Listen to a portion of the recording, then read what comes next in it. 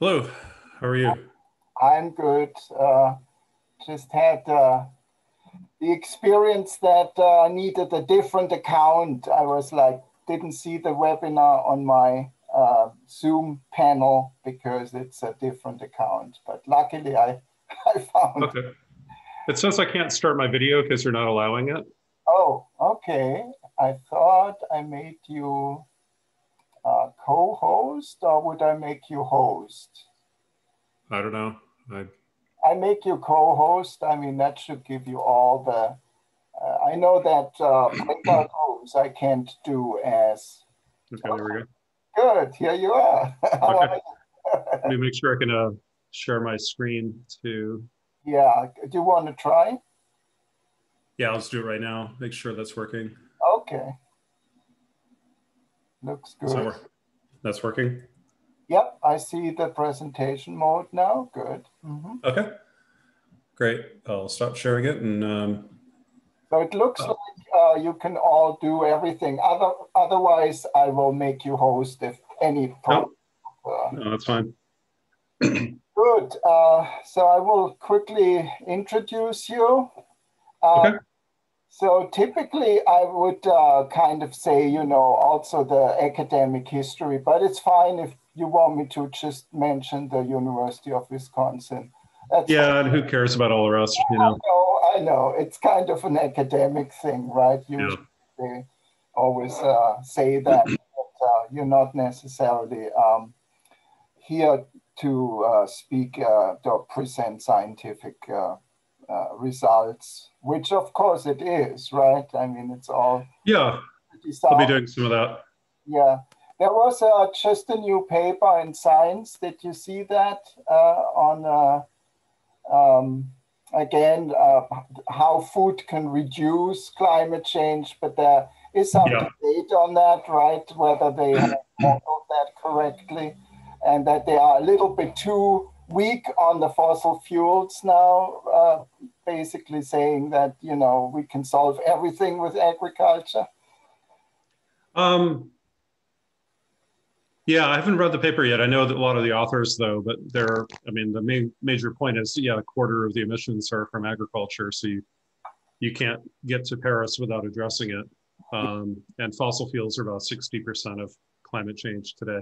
Yeah. So, we can't overlook other areas. So I'm going to make that same point today. But, we have to look at everything pretty much is the answer. So Yeah. um, that's actually good news because we get to pull a lot of levers at once. And uh, if one of them doesn't work, then we have 100 more to play with. So And um, of course, that's more gearing to everybody, right? What we all need to kind of change our lifestyle here. But of course, it's also subsidies and everything, right? So yeah, politics as well. exactly. Good. So when will this start now? Do you think? 10:30 is the time we have. Oh, I see we have actually attendees here, 29. Okay. I don't know exactly how that works, whether they already see our conversation or whether I have to actually I hit don't know. a certain button on that. Uh, let's see. The attendees are typically muted, I think. Yeah, Oh, you can. No, they can see you. see and hear you. Okay, that's fine. we didn't. Um, Okay. we didn't disclose any internal secrets or No. anything. So if Okay, I'm gonna go on mute then and wait for you. okay, cool. Okay, good, wonderful. So we have 42 attendees till now and counting. So that's a good news.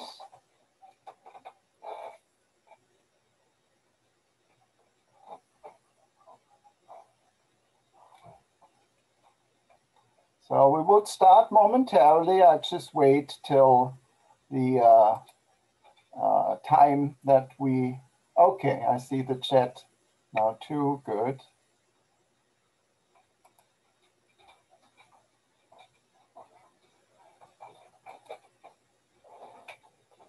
Okay, that's my wife in the background, by the way. Hi. Okay, so it's 10:30, so we should get this going here. So let me quickly do an introduction before we go to our speaker.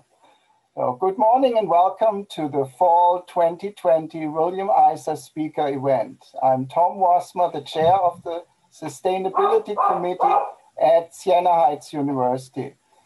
The William ISSA Endowment was created by Daryl and Casey ISSA. Daryl was a graduate from Siena Heights, graduated in 1976, to memorialize their nephew, William Lewis Chapin ISSA, who was passionate about the environment. This endowment allows SHU to invite outstanding speakers in the field of environmental sciences and sustainability. Our speaker for the fall 2020 semester is Dr. Jonathan Foley, who serves as the Executive Director of Project Drawdown, the world's most comprehensive plan to reduce and reverse the impacts of the climate crisis. Before joining Project Drawdown, John led several environmental science and sustainability organizations. He received his PhD from the University of Wisconsin in atmospheric and oceanic sciences and launched the Center for Sustainability and the Global Environment at his alma mater and served as the first Gaylord Nelson Professor of Environmental Studies. John moved on to become the founding director of the Institute on the Environment at the University of Minnesota, where he was the McKnight Presidential Chair of Sustainability. More recently, John served as the Executive Director of the California Academy of Science, the greenest science museum of the planet, before he committed fully to promoting and developing climate solutions as the CEO of Project Drawdown. John's talk is entitled Achieving Drawdown, Solutions for a Climate-Safe Future. Please give a warm welcome to Dr. John Foley. Well, thank you. Thank you very much, Tom. I really appreciate the opportunity to speak to all of you at the ISSA Memorial Lecture. I just wish that we could be doing this all in person. We'd hoped to schedule this back in the spring, but just as the pandemic was starting, but I guess we're all now used to doing these things online. So I appreciate the opportunity to speak to all of you, and looks like about 100 of you are online right now. So what I'm going to do is, I guess, give a presentation with some slides and talk for a little while. And then I think we're set up at the end. If you'd like to, you can ask questions in the Q&A box that should be available on your screen later. And we'll try to go through a few of those, and Tom can help moderate those. So why don't we begin this morning then? So as was mentioned, I'm going to be speaking about climate change solutions. And I really want to walk you through some of the opportunities we have to really address one of our biggest problems, that is climate change. But when we talk about the future and some of the challenges we're facing now with the issue of climate change, I think it's useful to step back and look at our past and kind of talk about how did we get here in the first place? How did we arrive at this incredible challenge in human history? Because if we listen to our evolutionary biologist friends, they tell us that our ancient ancestors, which eventually evolved to become Homo sapiens, started walking this planet about 6 million years ago. So something kind of like us has been here for 6 million years, at least. And during all of that time, we did affect the environment, at least right around us, around where we lived, where we ate, where we lived our lives, all those kinds of things. But in the last few decades, our effect went from local environmental changes to global. We suddenly became a global species, basically reshaping an entire planet. And you might ask, like, well, why did that happen? Why did that happen so suddenly in a very long period of time? How did it change so quickly? Well, it changed really starting around the 1950s to 1970s. We saw what you might call kind of an acceleration of the human footprint. Our population grew tremendously starting about the 1950s to 1970s. We shifted from being largely a rural species living in the countryside to now predominantly an urban species for the first time in history. And globalization combined with technology, combined with everything else, massively accelerated our global economic activity. And if you just look at the last 50 years, from like 1970 to today, we saw that the human population itself more than doubled. The economy, adjusting for inflation and all that, grew between 5 and 6-fold. So right there, that's a huge change. Twice as many people doing about 6 times more stuff. And that also resulted in a tripling of global food demand, about a doubling of global water use, and almost a tripling of the use of fossil fuels to power our civilization. Stop and think about this for a second, folks, because what's really astonishing is during the last 50 years, we changed more than all of human history, that 6 million years before us combined. So the last 50 years have changed more than all the other humans and our ancestors lived collectively just in a single lifetime. And because of that, we're now not just changing the local conditions around us, we're changing a planet as a whole. And some of those changes are pretty obvious. We can see massive disruptions to things like our forest. For example, here's a place in the Amazon that was quite remote in the 1970s with just a single dirt road and a little bit of clearing just beginning here in 1975. But if we go back to the same place, even as early as 2003, we see massive clearing of rainforests that were previously completely remote. Most of that is actually growing soybeans, and most of the soybeans are shipped half a world away into China to be used as animal feed for pork production. So globalization combined with increasing wealth and changing diets a whole planet away is causing deforestation in some of the remotest parts of the Amazon. And we see today about a third, roughly, of the world's tropical forest cover has already been lost. That's kind of incredible. We also see our footprint in water all over the world. Here in the United States, we can see it in the Colorado River or the Aguila Aquifer or in California and other places where we're kind of overusing nature's water supply. But maybe the best example of this, where we've consumed more water than nature gives us, would be the Aral Sea, formerly this large inland sea in Central Asia, one of the largest geographic features on the planet. The Aral Sea is actually fed by 2 rivers to the east over there. You see them in the upper right-hand corner. That's basically the water supply of the Aral Sea coming through Kazakhstan. But the Soviet Union started to dam up those rivers in the 60s and 70s, essentially, and diverted that water and used it to irrigate the deserts of Kazakhstan to grow cotton in the middle of a desert. And this is what happened. The water disappeared, and one of the largest inland lakes or seas on the planet just disappeared. And this pattern of kind of overusing and overtaxing nature's water supply has repeated itself again and again and again on every continent, almost every country on Earth.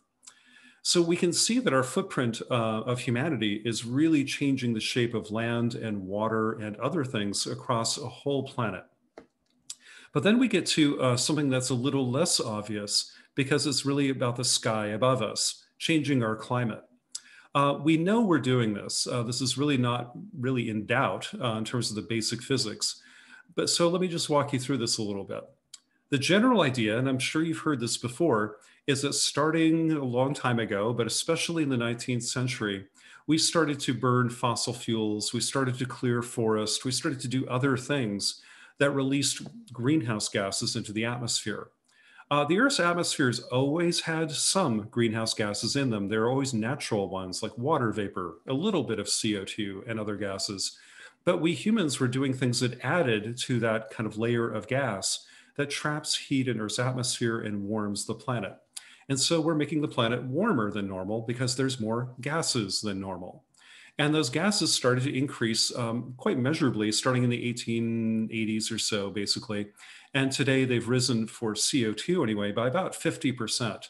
So we're now living in an atmosphere that has 50% more CO2 in it than any time in the past 3 million years or so. This is a really different atmosphere than all kind of human civilization has experienced before. And because of that layer of gas being thicker than normal, the planet has warmed more than normal. And just as expected, the planet has warmed about 1 degree Celsius. Back in the 1970s or so, we might have debated this a little bit, but clearly now it is absolutely very clear that we have warmed the planet, and the planet is now warmer than any recent time in geologic history, at least for several million years. And what's interesting is we actually knew the basic science of this starting back when this curve began in the 1850s. We used to give credit to a scientist named Joseph Tyndall, a British scientist, to be the first to really write about increasing CO2 and climate change. But actually, it was an American woman named Eunice Foote, Foote, who first published this actually a few years before Tyndall. Her paper was published, I believe, in 1854 or 1856. But it was basically showing that increasing CO2 would warm the planet. And she really first described kind of the human greenhouse effect. Unfortunately, as a woman scientist, her work probably wasn't getting the attention it deserved, and it was largely forgotten until recently. But I want to make sure that our history books and our science textbooks remember a remarkable woman of the United States in the 19th century. And let's remember her name again, Eunice Foote. So we know that climate change is happening. We've known the science of this for a long time, and the time for debate about the basics of climate change, I think, has moved on now. And we know that this is an incredible challenge because if the climate changes, it can affect a lot of things we care about, like our water, our food, our forest, our health, our storm surges and things like this along coastlines, the severity of our weather systems. But then that all affects our economy, our security, our very health and well-being. And so this could be an incredible challenge if we don't kind of abate climate change and get it under control. If it just kind of keeps careening out of norm into something we've never seen before, that could pose an incredible challenge to civilization. And none of us, blue states, red states, whatever, are going to be better off. In fact, we're all going to suffer if we let this get out of control. But I want to stop you right here and just stop and say it is not hopeless. For years, we kind of denied that climate change was a big issue, and now seems sometimes we've jumped from denial into doomsday and just think that it's too late to do anything. But that's not true. We can still stop climate change. We can't avoid all of it, but we can avoid the worst of it for sure. And we can always build the future we want. Anybody who tells you what the future is going to be for sure really doesn't know. And they're probably trying to sell you something, because we can always build the future we want. It's not written yet. Tomorrow is still tomorrow, and we can change between today and tomorrow. And we need to address climate change to build a better tomorrow, to build that better future, because a lot of the things we care about, a safe and secure economy, prosperous generations, but also with resilience and equity and justice, things that we should all really care about. All of those really critically depend on a stable environment and on climate change being addressed. So that's what I do at this organization, this place called Project Drawdown that Tom mentioned before, where we're kind of a nonprofit think tank made up of mainly scientists and analysts, but also kind of writers and artists and communicators to be a resource on climate change solutions. We don't worry talking about the problem anymore. We're talking about what we can do about it and how we can move forward. But we use this name Drawdown for a very particular reason, because basically it's about this. This shows now all of the greenhouse gases, CO2 and all the others that humans have started to change, starting back even in the 18th century a little bit, and how they're rising. The higher that curve goes, the warmer the planet gets and the more disruption it's going to cause. So this is what's happened so far. We've risen greenhouse gases up to about that point. And we have a choice to make. We could just keep doing what we're doing now, and that curve would continue to grow, getting worse and worse and worse. Or we can bend the curve, just like we try to do with pandemics. We can try to do with climate change. We can take a curve that's going in a bad direction and bend it through a lot of effort and hard work, and it doesn't happen overnight, just as like we're seeing with COVID-19. But we can eventually bend the curve and begin to address climate change and get it back under control. The moment that we hit that point where we stop rising levels of pollution and start the decline of those levels of pollution, that is the moment of drawdown, when we start to bring back down greenhouse gas levels. So we refer to that moment in time, a period we want to get to. So drawdown is the moment in time in the future when greenhouse gases stop climbing and start to steadily decline. And that's the moment we've managed to stop future climate change. And so that's our mission. We want to help the world get there as quickly, but also as safely and equitably as possible. So how do we do it? How do we achieve drawdown? How do we stop climate change? Well, the problem is, again, basically that we've been adding greenhouse gases to the atmosphere. They're not just carbon dioxide, by the way. There are about 4 major categories of greenhouse gases, and we have long-term historical records for 3 of them. And the 4th is a really kind of new gas to Earth's atmosphere that I'll show you in a second. But we see that they've all been rising together. We have carbon dioxide. We have another gas called methane, or CH4. And then we have a third gas called nitrous oxide, or N2O. And then a 4th gas I'll tell you about later called fluorinated gases, or we sometimes just call F gases. So where do they come from? Well, you've often heard that CO2 comes from burning fossil fuels. We hear a lot about coal and oil and natural gas and how we've got to get away from fossil fuels. Yep, that's true. The warming we will see from the greenhouse gases we emit like this year, about 62% of that warming over the next 100 years or so will come from CO2 released from burning fossil fuels. So if you want to attack about 62% of the climate problem, you talk about fossil fuels and the CO2 that they release. But other things release CO2 as well, not just burning fossil fuels. It turns out cement and some of our industrial chemical processes, just kind of making stuff, especially cement, also releases CO2. Cement chemically, as cement is curing and how we make cement, releases CO2 to the atmosphere, not because we burn oil or gas, but because of the chemistry of cement itself. In fact, if cement were a country, it would probably be the 3rd or 4th largest emitter of CO2 after China and the United States. And then we have CO2 emitted from deforestation. When we burn down trees, we burn down forests and things like that. That's just like burning coal. When you burn a tree or you're burning coal, you're burning carbon either way. Just one happens to be alive and one happens to be fossil dead stuff. But they both form CO2 when they're burned. So deforestation, which is largely happening in Brazil, in Indonesia, and a few places like that, that's a big contributor as well. Then we get to the other gases like methane. Methane comes from agricultural sources, primarily. About 2/3 of our methane emissions come from agriculture, mainly from cattle. And then we have it coming from industry, especially the energy industry, especially hydraulic fracturing or fracking that leaks methane, because methane is also natural gas, by the way, and natural gas pipelines that might have leaks in them. And also when we flare natural gas off of oil rigs. So about 2/3 is coming from agriculture, mainly from cattle and dairy cows, a little bit from rice fields, and the rest mainly from the energy industry itself. Now about the cattle, not to be crude here, but we often hear about how cattle release methane out of the back end of their bodies. Let's just say, actually they don't do that. They burp methane. Methane comes out of the front of the animal. It's because they're digesting things in their 4-chambered stomach using rumen that kind of allow them to eat grass and forage and things that we couldn't eat.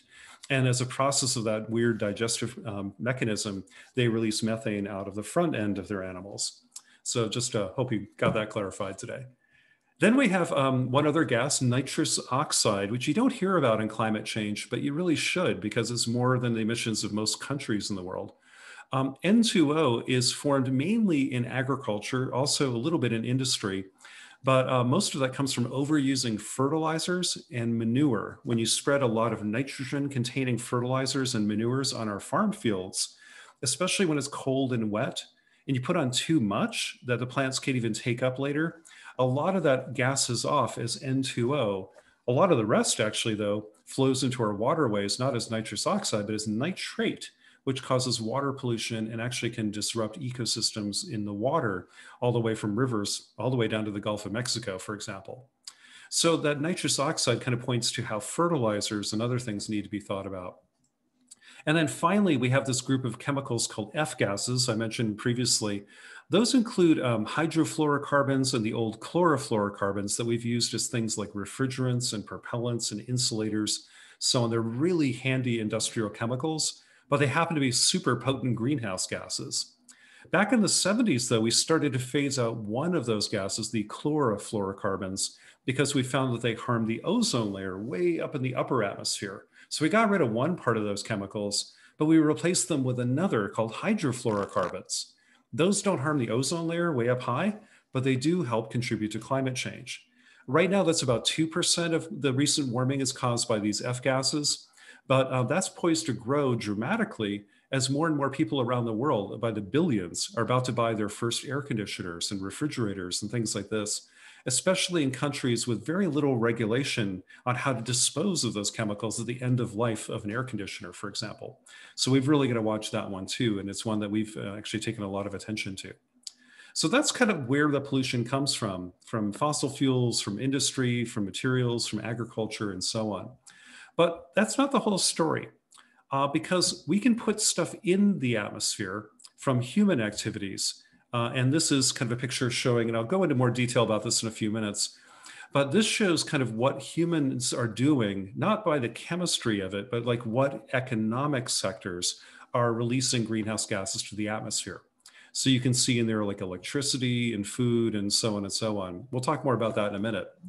But nature is here too, and nature actually removes some of these greenhouse gases for us for free. We often forget to talk about that, but about 40% of the greenhouse gases we emit each year are removed that year by forest and by oceans. And thank goodness, because if that hasn't been happening, climate change would be already far worse than it is right now. So this is the basic picture. We put in like about 100 units of fossil fuel junk into the atmosphere, warming the planet. Nature takes out about 41 of those, let's say, and it leaves behind 59 of them that build up every year upon year upon year, accumulating, causing more warming each year. So to achieve drawdown, to actually stop climate change, we have to look at both sides of this equation. On the left is us, our pollution. On the right is nature. We can work with both sides of this equation, if you will, and try to lower the greenhouse gas levels in the atmosphere. For example, we can stop the pollution. We can bring those down to zero. It'd be like, think of this like a bathtub that's overflowing. The atmosphere is the bathtub. On the left is the faucet. We're pouring more water in, and the right is the drain that's taking water out. Right now, we're pouring way more water in than the drain can absorb, so the water's overflowing, causing damage. But let's turn off the faucet, and if we, over the next couple of decades, start to turn down the emissions from energy and agriculture and other things, we can really do a huge job here. And then we can also make sure that the drain keeps working, that is nature, removing greenhouse gases, especially in healthy forests and healthy oceans. And if we do that, then we start to bring down the levels of greenhouse gases again and restore the planet back to a bit more normal state. So that's how we're going to think about this. This is how we're going to walk through all the solutions to climate change that we have at our disposal right now.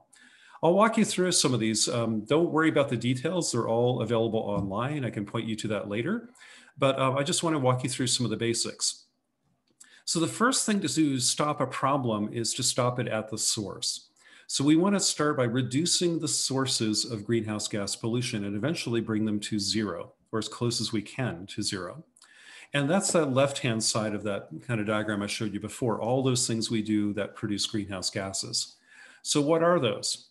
Well, first, they are making electricity. About a quarter of climate change today is caused by making electricity, using coal and natural gas primarily, burning them in a power plant to make electricity go. Okay, so about a quarter of our problem is electricity. Interestingly, a lot of people don't know this, but about a quarter of climate change, roughly equal to electricity, is coming from food and agriculture and land use. Now, I should mention, by the way, these numbers are for the whole planet. If I just looked at the United States, for example, it'd be a very different mix. Or if I looked at Brazil or India or Japan or wherever. But when you look at the whole atmosphere, this is what it looks like. And the atmosphere doesn't care about national boundaries. We have to do this all together. So electricity and food together are about half of the problem of climate change. Then we have industrial emissions, basically making stuff. We have transportation, moving stuff, cars, planes, trains, and all the rest. We have the emissions that come from buildings themselves, from a building envelope, like from a furnace or hot water heater, a boiler, things like that, versus the electricity they use. So buildings actually have a bigger impact because they use electricity. They're made out of things developed in industry, and they emit stuff directly from the building itself. So buildings turn out to be pretty important. And then everything else, largely from the energy sector alone, from like making petroleum products out of crude oil or natural gas flaring, fracking, all that, is the remaining 10%. But just look at the first 90%. On just one hand, you've got 90% of climate change. You got to think about electricity, you got to think about food, you got to think about making stuff in industry, moving stuff in transportation, and how we use and maintain buildings. So electricity, food, industry, transport, and buildings is 90% of climate change in just 5 places. So we can look at those 5 places and figure out what to do. I already mentioned that producing electricity is a big problem because we're using fossil fuels that burn and produce CO2 going into the atmosphere to do this. So we can change the way we produce electricity. But don't forget, we can also change what we use. Maybe we don't have to use so much electricity by being more efficient in our buildings and industry. So we can kind of look at the demand of electricity as well as the supply of the electricity we actually need. So when we look at climate change solutions, we often start with efficiency. That list I won't go through is a list of efficiency solutions that we've looked at around the world and crunched the numbers on to see how effective they could be and what they would cost. These are some of the best, easiest, and cheapest solutions to address climate change, is us being a bit more efficient, especially in buildings and industry. And then we can shift the way we make the electricity we actually need from burning gas and coal to things that don't emit CO2 at all, like solar and wind and so on. Those are really, really important. And a lot of them have gotten cheaper than fossil fuels. Years ago, you might have argued we shouldn't do this because it's kind of expensive. Now it's actually the cheapest way to make a lot of electricity. So when we look at all those solutions put together, we found that a combination of efficiency and shifting the way we make electricity can actually be huge solutions for climate change in that sector. Here I showed all the solutions we've tried to quantify and kind of analyze with crunching the numbers on. Each circle represents one climate solution, and the bigger the circle is, the bigger the impact it can have on climate change. Some of them have 2 circles, like an inner one and an outer one. That represents a range of what we think might be plausible over the next 30 years, depending on what choices we make. So that's the electricity area, and there's a lot we can do there. We also have food, of course. I mentioned that food emits about 24% of greenhouse gases. And a lot of people get confused about this, thinking, oh, it's about like organic or local food or GMOs or no, that's like, nope, actually, that's very kind of secondary to the big issues on climate change in food. They're important for other reasons, though. But on climate change, the big issues are deforestation. That is, if we burn down rainforests, let's say in the Amazon, to grow more cattle or more animal feed, or in Indonesia, maybe for palm oil, things like that. So deforestation is the biggest problem. We don't do much of that in the US, by the way, so that area is not so much a concern for us directly, but it is a concern globally, and we consume a lot of stuff made in Indonesia and Brazil. Then we have methane coming largely from animals, our cattle and our dairy cows and stuff like that, and a little bit from rice fields. We have that nitrous oxide, that stuff I mentioned before that comes from overusing fertilizers and manure. And then we have everything else in the food system makes up the remaining 5%. So the big 3 things to think about are deforestation, methane, and fertilizers. Basically, trees, meat, and fertilizer. That's what we have to think about the most. Again, we can start with efficiency. Can we make the current food system maybe more efficient and waste less of it? Yeah, absolutely. Food waste turns out to be one of the biggest ways to do this, because the planet wastes about 30 to 40% of all the food we grow on the planet. That means 30 to 40% of the land and water, fertilizers, and greenhouse gases weren't really necessary to produce the food we need. So we could be more efficient with food waste. That's huge. Another area is shifting a little bit more towards plant-based diets. Because sometimes making meat, especially meat and dairy products, can be very greenhouse gas intensive, depending what we're eating and how it's grown. Sometimes it can be a lot less, but a lot of it is a huge greenhouse gas emitter, and maybe we could dial that down a little bit and maybe substitute more plant-based diets where we can. And that would be a great idea too. Then, because deforestation is so important, we need to protect forest, and especially forest around peatlands, like in Indonesia, where there's carbon above ground in the trees, but also below ground in these kind of peat soils that they sometimes sit on. And so protecting them, making sure we don't burn them down, that would help a lot too. Then we, of course, can change the way we farm, maybe using less fertilizers, being more efficient, and maybe storing more of the biomass in the soil, this kind of thing. That would be very helpful as well. So we find solutions again around efficiency of using food better, less waste, less meat, and more plants. Protecting ecosystems and shifting the way we farm can all reduce greenhouse gases from agriculture. I'll go through the rest more quickly because there's a lot of stuff here, but I want to give you a more complete picture though, that is not just solar panels. There's a lot of things we have to think about with climate change. Industry, we have to look at that as well, especially how we make metals like steel, how we make cement, how we make some of our chemicals and also plastics, things like that, and how we manage waste turn out to be pretty important. We've looked at a few of these solutions, a lot more will be needed as well, but looking at cement, maybe making plastics out of like biomaterials instead of petroleum when we can, how we make and use refrigerants because they're so important, those fluorinated gases in air conditioners and freezers and so on, and how we can kind of use waste not just as something we dump in a landfill, but maybe as a resource again through more recycling, composting, and converting that stuff into energy through different mechanisms.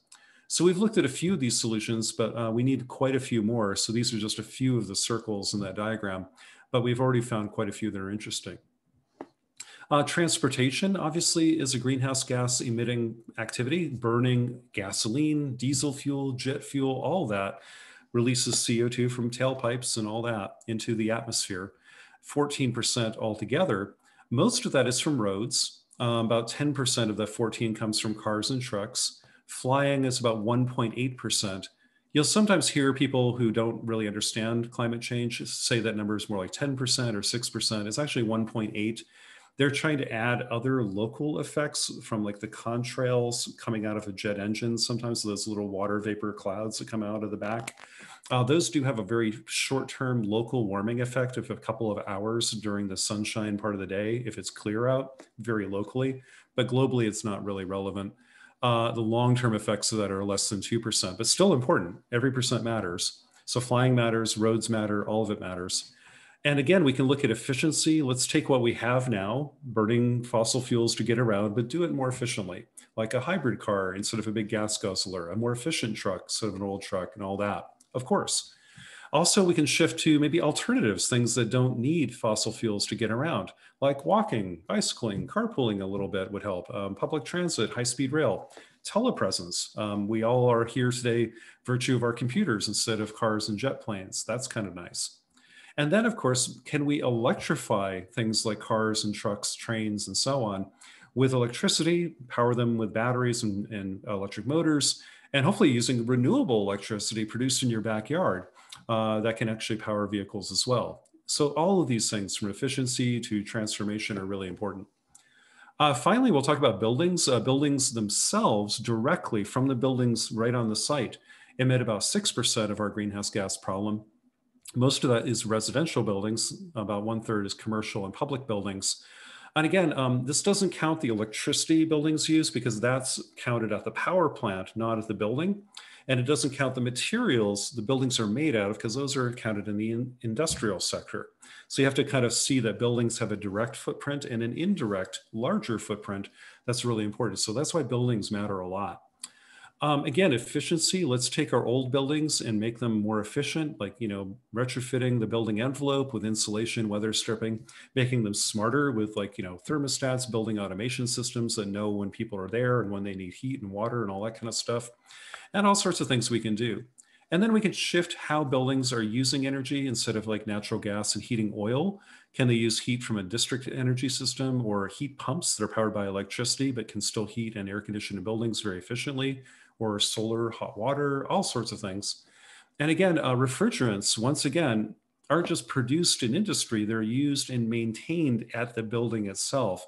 So we'd count them there too, because we're gonna make sure like air conditioners and things are tuned up and not leaking the refrigerants out in our homes and our buildings.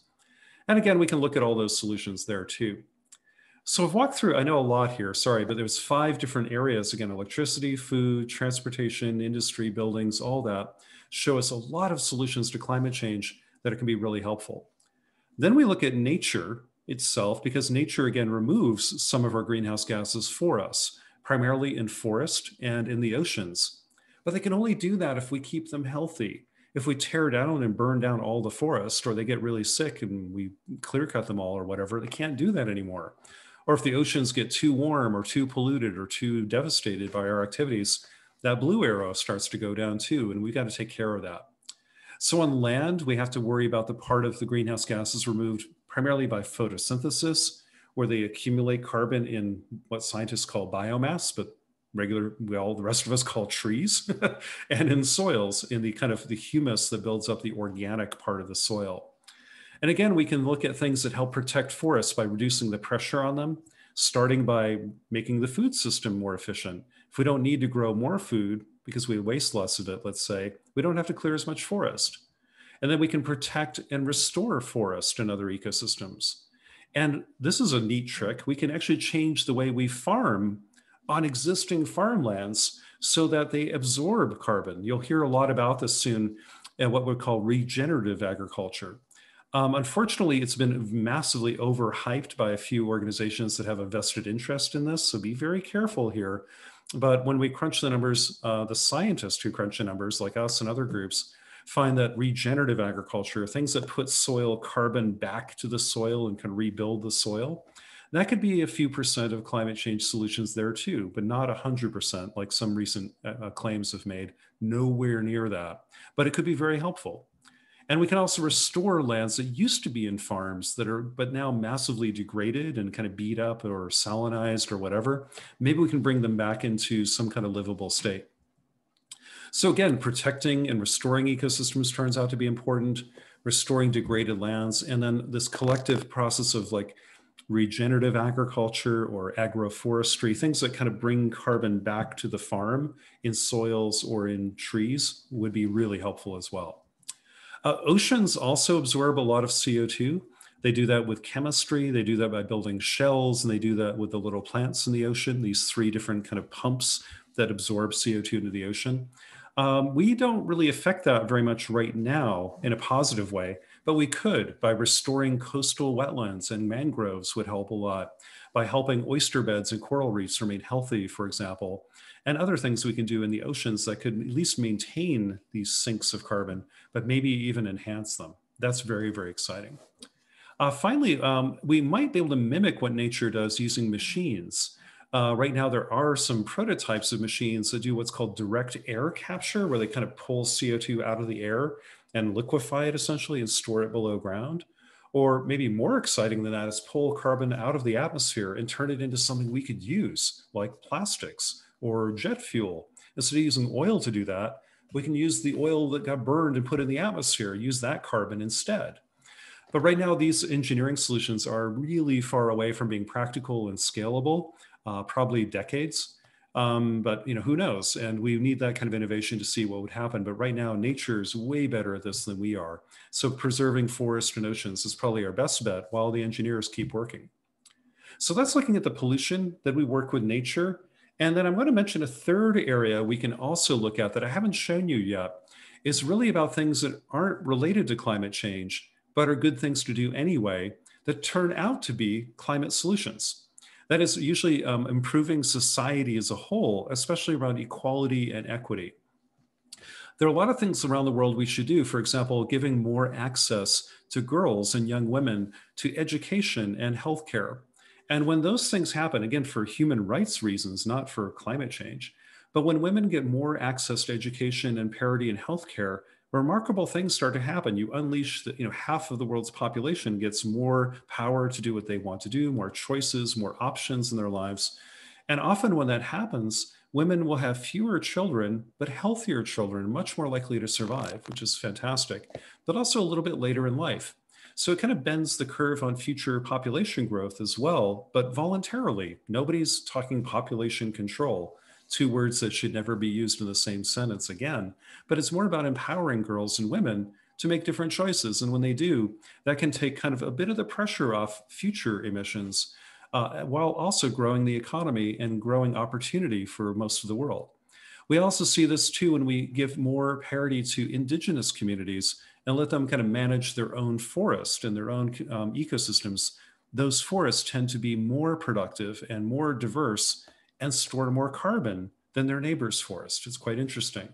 So we're also seeing kind of things that are done primarily from a human rights and equality point of view, sometimes have cascading benefits to climate change too, which is a nice kind of win-win. So when we put it all together, we find that there's no one solution to climate change. Anybody who tells you I have the solution to climate change is full of it. Nobody does, because we've got to do a lot of things at once. And we've looked at, hundreds of solutions, but these are the big buckets of them. First, we reduce the primary sources of pollution in electricity, food, industry, transportation, and buildings. A lot of those solutions cluster into efficiency and then flipping to a better system that doesn't emit carbon. Then we work with nature that has these kind of natural carbon sinks in forest, a little bit in the oceans we can do. That will probably grow as we learn and understand more about that. And maybe with engineered machines, but right now that's very small. And then things we do that are aiming at improving society, but also have benefits to climate change, especially around health and education and for women and girls. So all of those circles put together are the solutions to climate change. And inside each one of those, there are dozens of individual tactics. But we find that by pulling all these levers together, we can actually stop climate change. I know this will work in Michigan. This analogy doesn't work in other parts of the world sometimes, but there's no silver bullet here at all, but there is a lot of silver buckshot. That's what we need to use to get to climate solutions. And we put it all together, and this is what can happen. We ran all those solutions through a computer model of how the atmosphere works, its chemistry and its physics and all that. And this is the red curve is if we didn't do anything.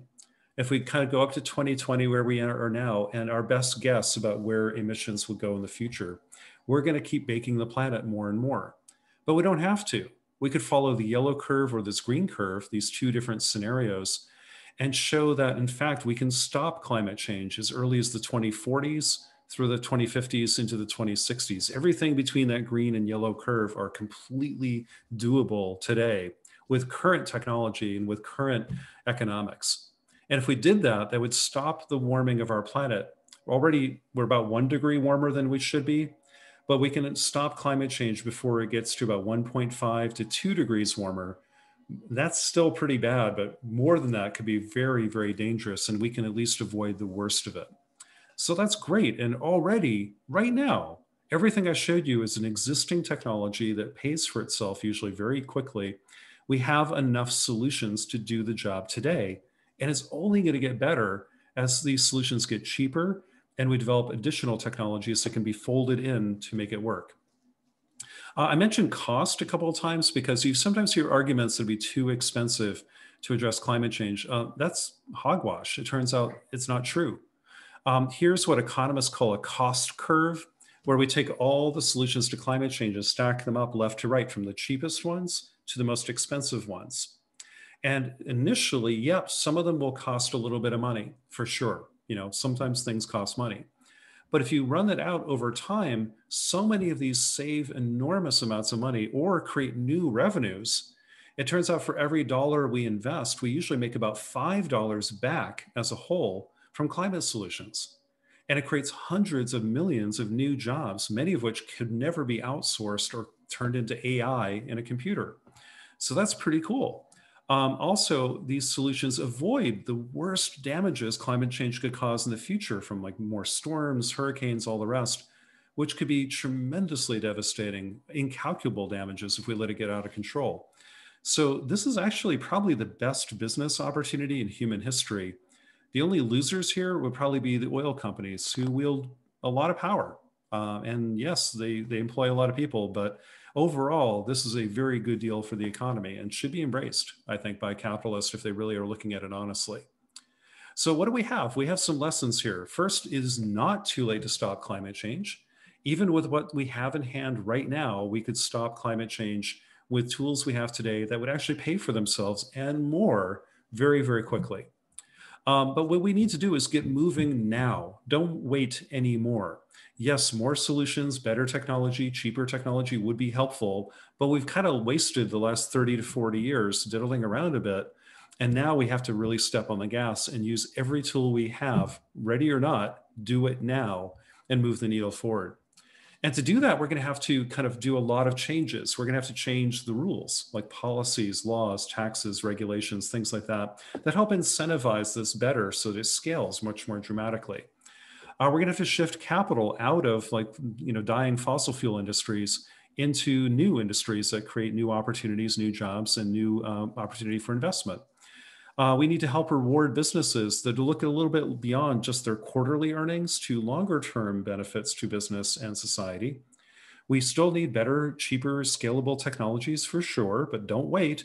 And yeah, you and I have to do a little bit at home too, so our behaviors could help as well, though it's certainly not on all of us. Our individual kind of behavior change could help and is necessary, but it's not the whole solution at all. And we need to kind of deploy these solutions out over the next couple of decades between now and the 2040s. I would start by doing the cheap things now, right away, like energy efficiency, stopping some of the food waste, helping to combat deforestation. We can do all that right now. We can ask demand really the energy industry stop leaking greenhouse gases into the atmosphere and flaring them out and plug the methane leaks. That's a really big quick win. And also, I wouldn't have said this 5 to 10 years ago, but switching to renewables is now a money-making proposition. It isn't just good for the environment. Communities will save money by switching to solar and wind because they're now the cheapest forms of electricity in the world. This is the total cost of electricity. It's dollars per megawatt hour. And solar and wind are cheaper than any form of gas, certainly cheaper than coal, and way cheaper than anything nuclear can do. So that's pretty good. Let's start building it out a bit more. In the longer term, starting today, but through the 2020s and 2040s, we're going to have to make deep investments in infrastructure, like kind of remodeling every building on Earth, for example, helping farmers change the way they farm across the world, infrastructure for transportation and industry and all that. That'll take time, but that means we have to start today. But it may take 10 to 20 years or so to kind of flip over a lot of these pretty big capital investments. And of course, we do need new technologies, especially in a few areas like making carbon-friendly steels, reimagining plastics, jet fuels made out of pollution, not out of oil. Things like this are all possible, but they're not yet scalable or very economical. So we do need some technologies to drop in along the way, but mainly we just need to get started because 90% of what we need to do works right now. And so when I think about addressing climate change, I don't see just the problem, I see an incredible opportunity because not only do we have to reimagine the world, we get to. This is like the IT and computer revolution times 10. This should be like Bill Gates' biggest dream ever, is to reimagine the world, every way we use and make electricity, how we build things, how we build our infrastructure, how we get around, how we use and produce food. These are opportunities to make a better world, not just one that's good for the environment, but one that's good for our economy, our security, our communities, our health, for all sorts of things that we need to fix anyway. So this is a great chance to kind of reboot the world from a 19th century powered world of burning coal, basically, and using bad forms of agriculture to a 21st century world that could be more secure, more prosperous, more safe and healthier, and avoid the worst of climate change. But to get there, we need more than just technology, science, and policy and economics. We need, I think, a bolder kind of vision and leadership. Regardless of which way you might vote, I personally would say that our leaders lately in the last couple of decades have done a very good job of dividing us and talking about the problems the world has and pointing fingers at the other guy, saying they're the reason why things are so bad. But that's not really the way we should look at things. Martin Luther King didn't go around America saying, I have a nightmare. He talked about a dream. He said, I have a dream of a better world, a world where we bring ourselves together and judge ourselves on character, not the color of our skin, for example.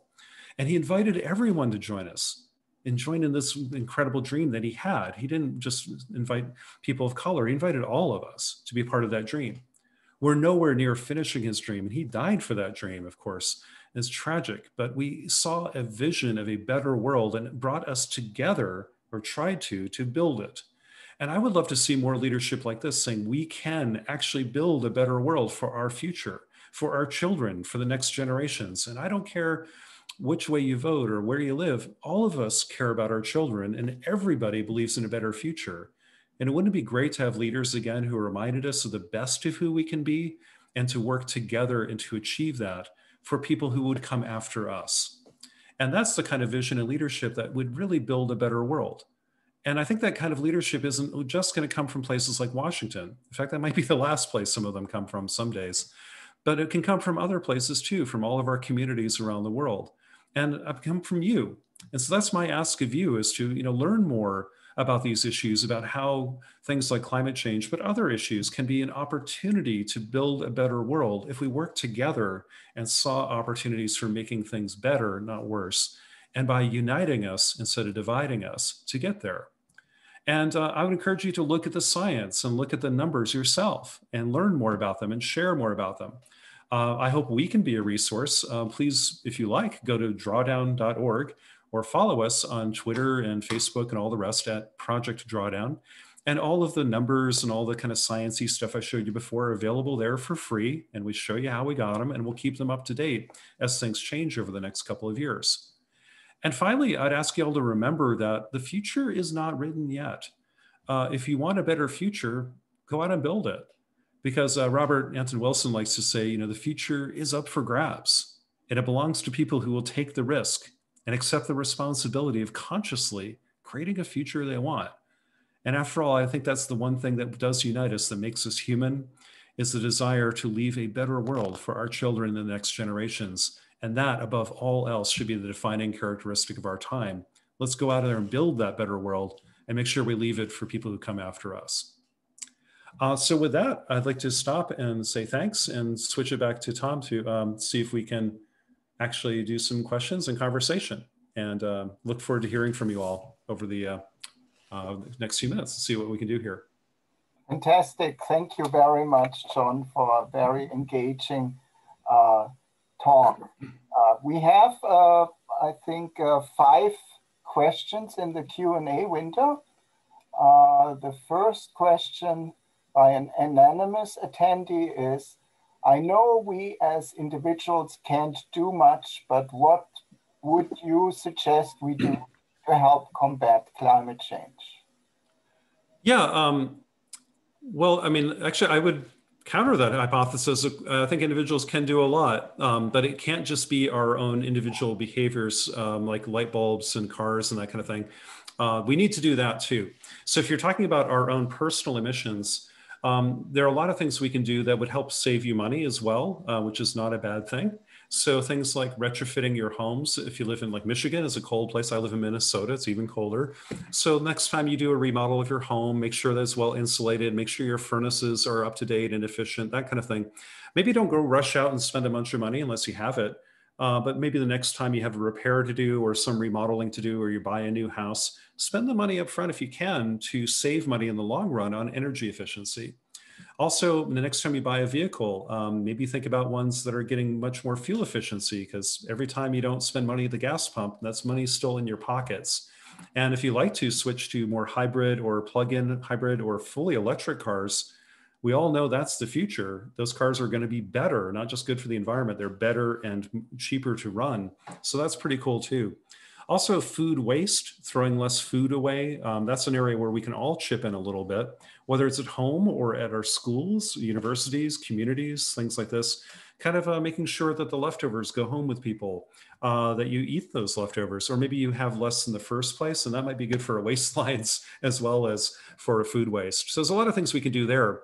But I think it's also this individual acts of leadership, not just running for office. If you want to do that, great, that's wonderful. Or keeping our public officials accountable locally and in DC, but also through our businesses and communities. There are a lot of things we can do at our places of worship or in our towns, in our cities, the zoning boards and people who decide where the buses go. That's a lot of climate policies, not just Congress or the White House. We have a lot of things right in our hometowns about like, hey, am I allowed to put a solar panel on my roof or am I not? Or why isn't there a bus line here instead of having everybody drive? Or when, all these kinds of things. We can be very, very helpful at the local level and personal level. So individual acts of leadership matter a lot. And what we can do at home is good. What we can do outside the home is even better. And let's do it all, especially when it's in your own interest. I really don't think we should have to ask people to be massively sacrificing things to address environmental problems, because we don't have to. It turns out a lot of these environmental solutions are good things to do anyway, and often create jobs and help you save money. So that's a pretty good thing. Thank you, John. The second question is short. How do animals emit greenhouse gases? Yeah, well, primarily, All animals respire. That is, when we breathe out CO2, but that's usually kind of a closed loop because it came from plants we ate or animals that ate the plants. And so that's not the problem. What we're talking about is methane when especially cattle and dairy cows eat grass and forage, whatever we feed them, or animal feed like corn and soybeans. They digest them in a stomach where that carbon is processed and turned into, digestible stuff for the animal, but they burp methane out into the atmosphere. And that is not a closed loop. The plants didn't photosynthesize methane, they photosynthesized CO2 and they burp out methane, which is way more powerful molecule for molecule than CO2 is for causing climate change. So it's mainly cows, it's mainly beef cattle, and it's true for those in feedlots or those that graze. They both burp methane, and that's a big problem for climate change. Grazing, though, if we do it right, can absorb some of the greenhouse gases by building back up the soil. And that's something people talk about as a way of offsetting some of the emissions the cows release in the first place. But we're better off not doing that at all and just reducing kind of beef consumption if we can, and then farming what we do eat better. By the way, it's not just cattle, sheep and other ruminants also release, and ungulates release methane from their digestive tract. So it's not just the beef, but it's also lamb and things like that as well. Thank you, John. Next question is, how do we get governments to do not necessarily care about the environment and are more driven by capital and power to change their mindset? Yeah, well, I mean, I don't like to vilify any political party or, point of view because, we live in a democracy where all those voices have to matter, and that's fine. We should just duke it out with the best ideas. But what I find funny is that there used to be kind of a false divide presented, like, we could either have a healthy environment or a prosperous economy. It turns out that's a false choice. We find more and more that the 21st century economies are ones that are more efficient, that are based on more appropriate technologies that can address environmental issues while also leapfrogging to a 21st century way of doing things. Electric cars aren't just good for the environment, they're better cars.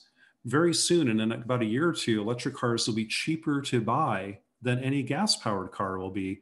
And they're already way cheaper to operate over their lifetime because you don't have to keep filling them with gas. You don't have to keep changing the oil, and there's very little repairs to do. This is a great thing. Same thing with, a better home would be one that is energy efficient. It's not just cheaper to operate and better for the environment. It's more comfortable and it has better resale value. So a lot of these things we're doing are kind of common sense things like, hey, it's not about just the environment. It's about just being better. And smart businesses get that. Smart investors get that. If you had a choice between, in the 1970s, between investing in typewriter companies or, and Xerox machines or computers, what would you put your money on? Well, hopefully you put it in the computers because you were making a good long-term bet for a better way to do stuff. So I think that's really how to look at it, that I personally think there's really no real competition usually. There will be some. When one technology will phase out and we replace it with another, there is displacement. There are things that are winners and losers. But overall, and we have to take care of people who are hurt by that, of course. But overall, the economy can grow tremendously while we reduce emissions.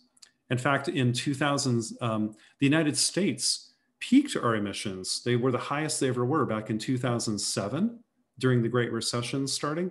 But starting in 2008, they went down dramatically. And even though the economy rebounded and grew to be bigger than it's ever been, our emissions keep tracking down. So the US has lowered our emissions since 2008 by about 15%, and the economy has grown tremendously. So that's kind of good. It proves that we can still have a healthy economy while reducing emissions. Now we just have to bend those curves faster and plummet emissions while we still have a healthy economy. We shouldn't have to give up on having good jobs and good ways of life to address the environment. We don't have to. We just have to be a little smarter. Thank you, John. How consistent is the Green New Deal with Project Drawdown? Is the Green New Deal part of a solution as you see it? Well, the Green New Deal isn't a solution. It's a policy statement. Policies are not solutions. They're just pieces of paper. if they actually implement a Green New Deal. But even Biden doesn't like the Green New Deal that much. He sees it as being a little too far in one direction. But his climate plan, I think, is actually much more substantial. So the Green New Deal, I think, is kind of dead in Congress, regardless of what the Senate does. Even Democrats don't uniformly support it. But I think it shared a vision of, the idea that we could address big environmental problems and also help address some of our systemic issues around equity and jobs and development, especially some people who've been left behind in the economy for far too long. So I think the Green New Deal helped articulate some visions that are really, really important to the conversation, and that's great. I think Biden's plans are a bit more pragmatic, but very ambitious. He started off as a candidate not really being that ambitious on climate change, but pretty good.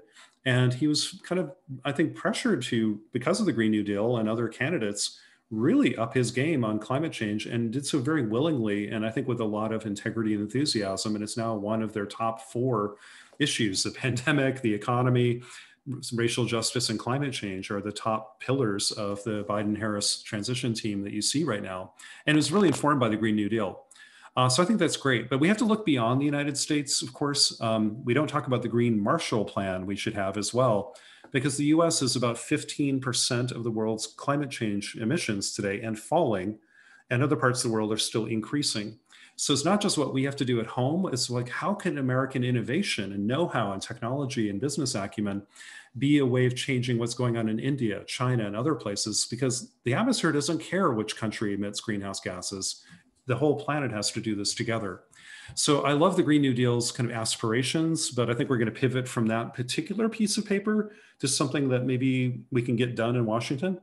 But don't forget that states matter too, and cities matter too, and businesses matter too. We can't just look completely to Washington to solve all our problems. We're bound to be disappointed by that. So we need to kind of help Washington get there, but we need to keep the pressure on cities, states, businesses, and ourselves to chip in everywhere we can. Again, silver buckshot, not silver bullets.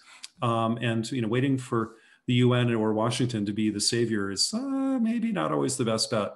But it's pretty exciting to see what a Green New Deal or other kinds of innovations. And I'd love to see the other side of the aisle. Unfortunately, climate change used to be actually pushed very hard by a lot of Republicans too, especially when it made economic sense. And I'd like to see more solutions that are bipartisan and kind of thinking across the aisle. But we've been seeing a little less of that lately because of just so much rancor in DC. But I think I hope it will get better someday. But in the meantime, cities and states can kind of point the way, and Washington can catch up. And I hope that'll happen. That'll be great. Thank you, John. How do we incentivize the poverty-stricken people around the world who may not be able to eat healthy or buy new equipment that possibly impact the environment, to see the importance of climate change if they are worried about the day-to-day, as most people around the world are? Yeah, that's a very, very, very good point. It's very hard to many people in the world, especially the people who are still living under $2 a day in extreme poverty around the world. Things like, just day-to-day security, day-to-day food security, access to water, air quality, health, disease. These are really front and center issues. But again, it turns out some of the things we could do that would address poverty and equity issues and public health and other things, these incredibly poverty-stricken parts of the world can also be good climate solutions. Like, for example, leapfrogging old technology. There are many parts of the world where building a new coal power plant doesn't make sense. Can they leapfrog that technology to small distributed solar distribution, which is cheaper anyway, and cleaner and better for the air? Let's do that. But we also have to be mindful of the fact that the poorest people of the world are also going to be hit with the impacts of climate change harder than the rest of us. Like middle-class people in Michigan and Minnesota are going to feel climate change, but very, very poor people in low-lying parts of the tropics are going to feel it 100 times worse than we ever will. And so I think we have to be very mindful of the question you raised about how we alleviate poverty and kind of lift people up, or help them lift themselves up, better yet, while also kind of drawing down emissions. The weird thing is that most of the emissions still come from the richest people in the world. So even if very poor people don't do a lot of the work here, most of it is incumbent upon people like us who are in fact responsible for like 80% of the problem anyway, is less than 20% of the population. So I think, it's the richer people in the world, like the US, Europe, and the rest, China and India now, to really have much more work to do. And the world's kind of most poverty-stricken communities can leapfrog over old technologies as they develop, and we should help them do that. But also, they're not really emitting very much anyway. So I think that's really not, that's a bit of a red herring if we need to look at it a little differently. Thank you, John. Mm-hmm. What is your opinion on permaculture systems like food forests? Do the land area save the nutrient symbiotic systems in such ideal balance out when compared to singular crop systems and their easy harvestability? Yeah, that's a great question. As I was trying to show in my presentation there, agriculture today emits a lot of greenhouse gases, again, primarily by clearing new forest lands to grow stuff when maybe we don't have to. Too many animals emitting too much methane, and too much fertilizer being used when we don't have to. Things like permaculture and regenerative agriculture and kind of just smarter ways of doing agriculture that learn from nature, as well as maybe a little bit from technology, depending on how you look at it, can help reduce those emissions. So that's fantastic. Permaculture, for the rest of the folks listening, is kind of a way of working with nature to mimic the natural cycles that a forest would have, for example, of recycling nutrients within the forest, having multiple strata of canopies of plants, like a tree layer and a bush layer and a grassy herb layer and things like this, and kind of closing the loop on nutrients, water, and so on. It's a really great way to farm, though labor intensive. And maybe a bit more expensive in some ways up front, but in the long term, probably better. Regenerative agriculture borrows a lot of the same toolboxes and uses some of those as well. So those can, if done well, reduce the emissions that come from agriculture. And in addition, maybe, at least for a while, to some extent, they can be a carbon sink as well by growing trees on farmland where there weren't any before, or putting more of the carbon back in the soil, where it can build the soil up to be a richer, darker soil filled with humus and organic matter. That also stores carbon. People are very enthusiastic about that, but the one caveat here is that some of the groups that are so enthusiastic about this are doing very sloppy science. The Rodale Institute, for example, who I love those people, but they did a ridiculous study a couple of weeks ago claiming that 100% of our greenhouse gases could be absorbed in organic farms and regenerative agriculture. The real number is probably less than 5%, maybe no more than 10 at best, highest possible limit. And they just ignored the science being done on that. Same thing with Alan Savory's Institute. There's a lot of claims about how big this could be. Dial it way down. It's still very helpful. But again, silver buckshot, there's no silver bullets here. But again, permaculture, regenerative agriculture, I would love to see more of that. And it'd be great if we subsidized that form of agriculture with our farm subsidies, not just the kind of corn and soybean, row to row, pray and spray agriculture that we know has big harms to the environment and is subject to a lot of international commodity battles with China and things too. So we need to rethink a lot about how we farm in this country. Thank you, John. There's one more question. There was actually one that had 2 votes and disappeared. I don't know how that happens. But reinvent, it's more a statement, I think, but it's kind of implies a question. Reinvent utility company to smaller, support self-sufficiency, local energy generation. EI, each building responsible to be self-sufficient for energy needs. Redefine utility to build, maintain these small-scale systems. Delete current nation statewide grid infrastructure. Why not go this direction? That's a really interesting idea. There's a lot of ideas called like microgrids, for example, where you might build a community. It's having a large. I think what this person's talking about. I'm trying to interpret the question or statement here a little bit, but I hope I get it right.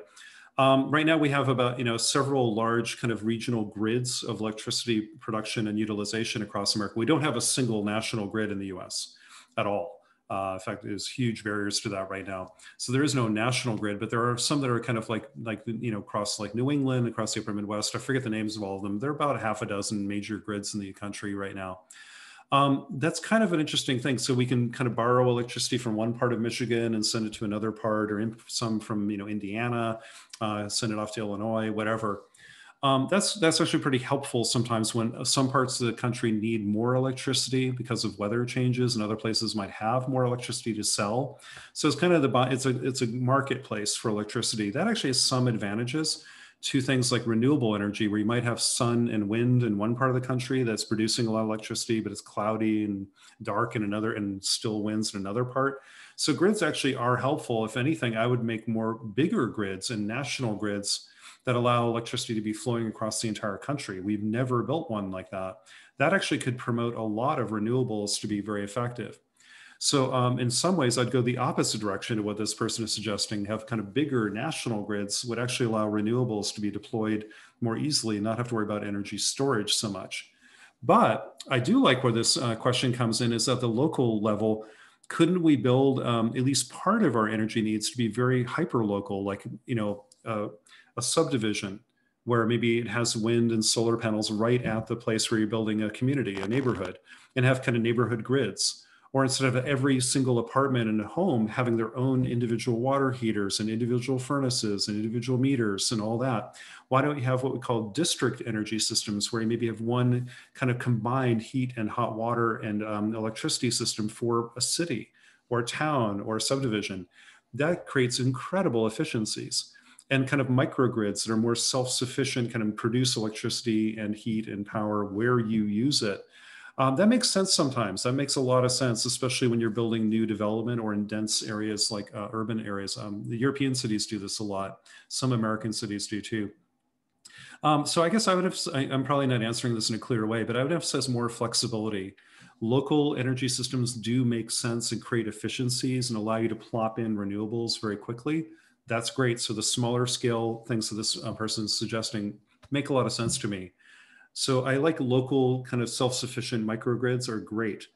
But if they can still remain interconnected so that we can, Michigan can buy electricity from Arizona sometimes when it needs it, because there might be a surplus of sunshine in Arizona, but it's dark in Michigan right now.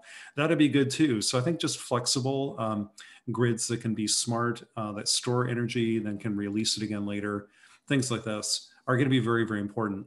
Obviously, some people are really concerned that renewables, tend to produce electricity, for example, and when the sun's shining or when it's windy and all that, but not at nighttime. Well, yeah, but you can store electricity. You can store heat and things like this. Batteries are getting cheaper all the time. And with electric cars, we have all these batteries sitting around in a car, and you plug a car in, electricity can go in both directions. So maybe you can buy electricity for your electric car when you need it, but in the middle of the night, when the car is plugged into your garage, maybe the grid can borrow it back and sell it back to the utility when you don't need it in the middle of the night, and then recharge it in the morning when the sun comes up. Don't know. But we're going to need smart grids at local scales, regular scales, and kind of national scales that are much more capable of kind of moving electrons around than we currently have today. But again, electricity is only part of the problem. We still have transportation, we still have heating and all that. As they get more electrified, the grid will become more and more important, but we have to look at emissions everywhere too. Thank you, John. So this was the last question I have in the Q&A window. I want to ask you, I will actually post the recording. Somebody asked about that, the recording on the sustainability website. I put it in the chat window, so before you go, you want to relate to that. And that will have your slides, but I want to ask you whether you would share your slides with me as well, because they are kind of better visible in the as a PowerPoint or whatever format it is, if people want to look at the graph, or you can maybe tell me where they can find it on Project Drawdown, and I will post that link. Yeah, I'll send you the link. We have some of those graphs online, and a lot of them come from a report that was published recently at Project Drawdown. Some of the key data slides are on something called the Drawdown Review, which is far better because not only do you get the graph, you get all the explaining material. So I'd much rather people got that so they didn't accidentally get a graph from me or something that may be misinterpreted later because it didn't have the explanation I provided when I said some stuff. So I would encourage people to go to our website and look for some additional resources there. And we're going to be putting a bunch of more online materials at the end of December, including some online courses that we've already developed that will be published by the end of the year. So those of you who are teachers or professors, we hope you can use those in your classes, and they'll include some nice visuals, but also a lot of short video units that you can drop into a class or have as like an additional reading or viewing for classes that you teach, maybe in the high school, college, community college level, wherever you like. So we're hoping those can be very helpful as well. Okay, thank you very much. I will link to the Project Drawdown website again on that page, on the bottom of the page. It's linked already a couple of times, but if we have it in one section altogether, it might be easier for everybody to find. Good. So thank you very much, John Foley, for this very optimistic talk, right? So it's far from over, game over. We really need to get together and work on the future that we would like to have, as you said. Very inspirational. So thank you very much, John. To everybody, thank you for joining this semester's ISSA speaker event. And I'm looking forward to see you again in winter when we have the next speaker. Thank you. Thank you very much. Take care. Bye-bye, everybody.